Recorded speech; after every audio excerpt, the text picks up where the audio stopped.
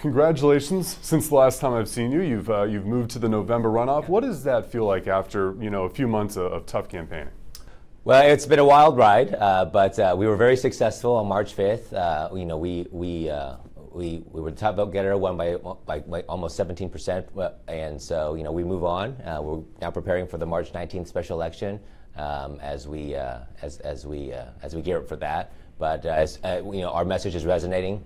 As we travel throughout the 20th Congressional District, the voters are hungry for a proven conservative that can hit the ground running and tackle the real challenges facing our state and country. And so we're very excited, and we want to build on the momentum moving forward. You'll have an interesting opponent in the November runoff, Mike Boudreau, Sheriff Mike Boudreau. So it's another Republican. Normally we're used to seeing in California two Democrats run against each other for offices. What does that mean? Does it change anything for you in the way that you're going to run for November? It's everyone was running a spirited campaign, but it doesn't change anything for us. Our goal was to be the top vote getter, and our message is still the same. The voters of the 20th Congressional District see our state and country in real dire straits, and they want someone that can strengthen and secure the southern border. They want someone that can rein in federal spending, get our fiscal house in order, and they want someone that will defend our water and energy resources. And as they looked at all the candidates, they chose me, and that's why I'm proud to have the endorsement of President Donald Trump. He evaluated all the candidates as we went into the March 5th primary, and he endorsed us. And we have the support from the National Border Patrol Council. I'm still in contact with them as they give me real-time updates on what's happening on the border. This is a real serious crisis that we have on the border, and of course all the other challenges facing our country.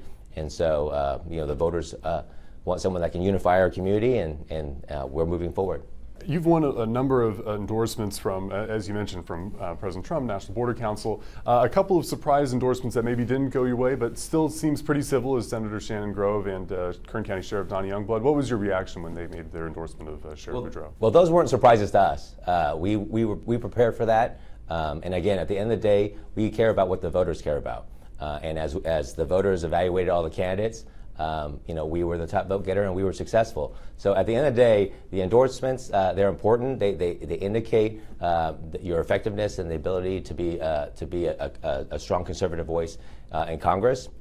But the most important voice is the voice of the constituents of the 20th Congressional District. And the results show for themselves who they want to be their congressmember in November. And absolutely, as you talk about what the constituents are feeling in the country, last week was also the State of the Union from President Biden. If you saw some of it, what was your reaction to it? And I guess what would your first goals be going forward if you're to start serving in Congress, come this June or so? Sure. Well, the State of the Union address that President Biden gave was a very angry speech, one that was very divisive. And right now, as our country deals with a tremendous amount of challenges, we need to bring the country together, and and Californians and Americans are rightfully upset. If you compare the last 4 years to the 4 years under President Trump, we were fundamentally better off under President Trump. We had a better economy, our border was secure, we were energy independent. For us in the Central Valley, we had water flowing under new biological opinions that President Trump signed right here in Bakersfield. And so as we evaluate moving forward, who should be our next president? I believe that President Trump will be not only a successful president moving forward when he gets elected in November, but I look forward to working with him to tackle these tremendous challenges, because President Biden has taken our country in a different direction and not for the better. As imagined, it might be a smoother ride for you working with President Trump, but if you are to come in June, what does that look like in kind of a unique situation where you're coming in towards the middle or towards maybe, let's say, 75% of what would be your predecessor's term? How does that look like in those number of months with a very razor-thin majority? Well, we're going to hit the ground running. Again, as I said before, if you evaluate all the candidates, I'm the most effective and experienced and tested and trusted individual that can really elevate the Central Valley's priorities on a national level. We are in serious times, and we need serious people that can tackle these challenges. And so if I'm fortunate enough to get elected in March 19th or in May, we're going to hit the ground running, and we're going to roll up our sleeves, and we're going to do everything we can to ensure that the 20th Congressional District has the most effective voice possible in Congress. Are you worried at all about that looming lawsuit that it looks like it's going to be possibly decided or heard after the April 4th certification? We aren't concerned at all. If you look at what's happening right now, what the Liberal Secretary of State is trying to do is invalidate an election and basically disenfranchise voters in the 20th Congressional District. That is not only wrong, but it's undemocratic. And so we are going to be successful, and we look forward to being successful on March 19th. We look forward to being successful in November, and we look forward to representing the 20th Congressional District moving forward. What is the biggest issue for you if you are to start serving in, let's say, May or June? Well, we've got to govern, and we've got to really tackle these challenges, and we got to deliver results. As I travel throughout the Central Valley, the Californians and the Central Valley residents are upset, and rightfully so. They're seeing the state and their community change before their eyes, and not for the better. And that's why I'm running. I'm running to not only advocate for our community, but to ensure that our community has the strongest voice possible to take on these challenges that we face as a state and country. I know one of your mentors, Bill Thomas, was very big on kind of crunching the numbers and looking at things like that. And of course, Kevin McCarthy was a great negotiator. Where do you see yourself, I guess, when you start jumping in? Is there any committees or things that catch your eye like that? And again, you're coming in the middle of the year. Well, my goal and my mission as being elected as not only in the Assembly but now trying to get elected in the Congress is to ensure that our community has a strong voice. When I ran for the Assembly and now running for Congress, and the Central Valley has had this bullseye drawn on it, and not only from Sacramento but from Washington D.C. And we see the consequences of very bad liberal policies in our community. You look at our oil challenges, you look at our energy challenges, you look at our water challenges, you look at public safety, our supply chain crisis, in addition to the priorities I've outlined with the border and fentanyl and human trafficking and just inflation and the affordability crisis. I mean, the laundry list of challenges gets longer and longer and longer, and it's all driven by terrible policies coming from the left. And so we need to bring conservative principles into the conversation and begin to tackle these problems head on and deliver results for the Central Valley. I know you've been big on fiscal responsibility here in California. Is that something that you can take to Washington as well? I know that's a big topic right now, of course, just continuing to pass these stopgaps for budget deals. Well, getting our fiscal house in order is again one of the things that we have to do, not only as a state and as a country. Our state is in a fiscal mess. The federal government is in a fiscal mess as well.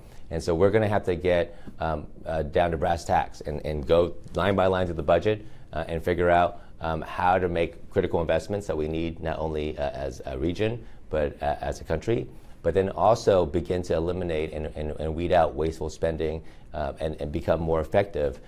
We need to evaluate every program, and if those programs aren't working, then we shouldn't fund them.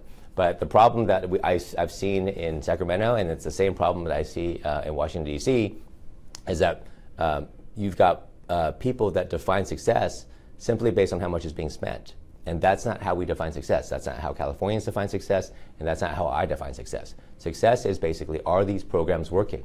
Are we delivering results?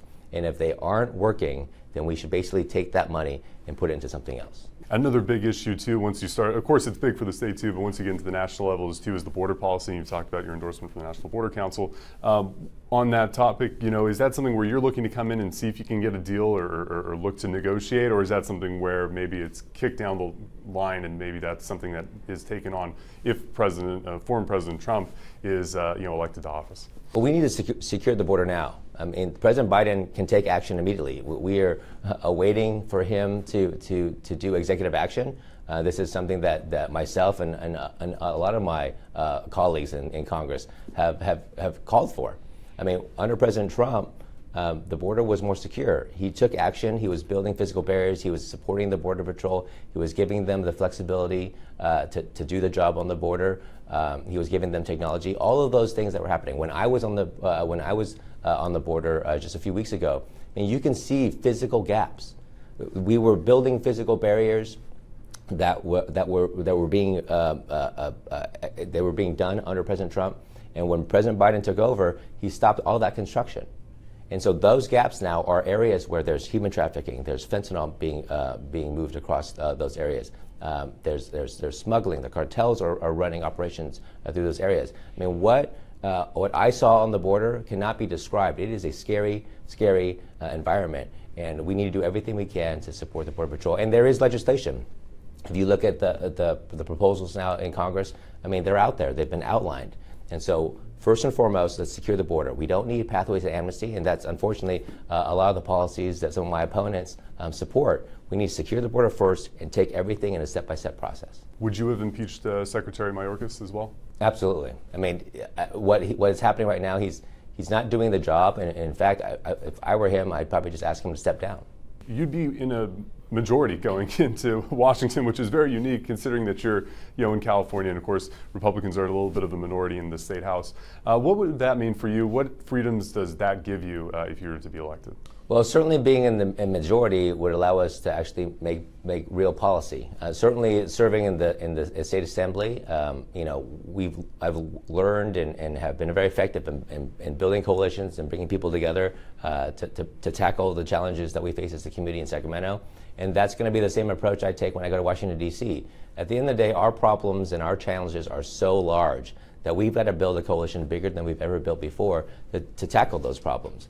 But I am a strong conservative. I have a proven conservative record, and at the end of the day, I believe those conservative principles are the principles that will form the foundation to solve these problems that we face as a country. You tackled catalytic converter theft here in California. Now, how do you take issues of crime to the national level or to the federal level, which is maybe a little bit more difficult to do than tackling state law issues? Well, we got to hold criminals accountable. We see retail theft. We see crime spiking across the country. In California, it's even worse because of Prop 47. That's why I partnered, with our local district attorney here.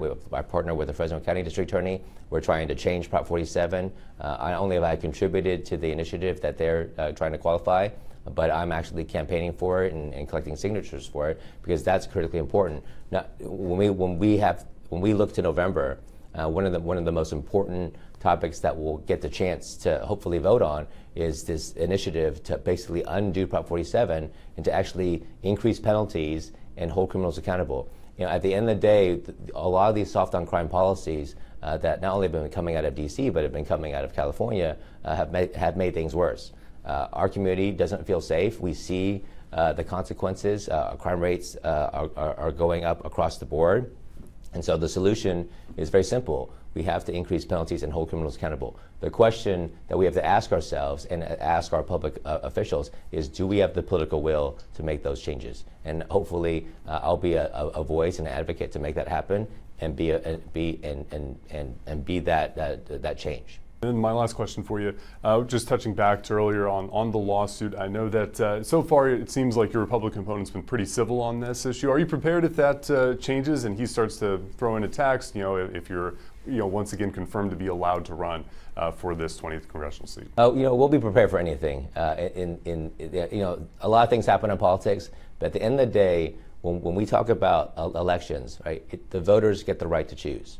That was the fundamental argument we made in court and why we were successful is because when we look at elections, who has the ultimate power? It's the voters. It's not a judge. It's not a liberal Secretary of State. And if someone wants to advocate for the invalidation of votes and to undo an election, not only is that wrong, that's undemocratic, and I'll have that fight with anybody because my advocacy and my position is that I want to give the voters a choice to choose the best candidate, to give them the chance to choose the best candidate they feel will represent them in Congress. And at right now, they've chosen me. All right. Thank you so much. I appreciate you coming in. Thank you. Absolutely. Yeah.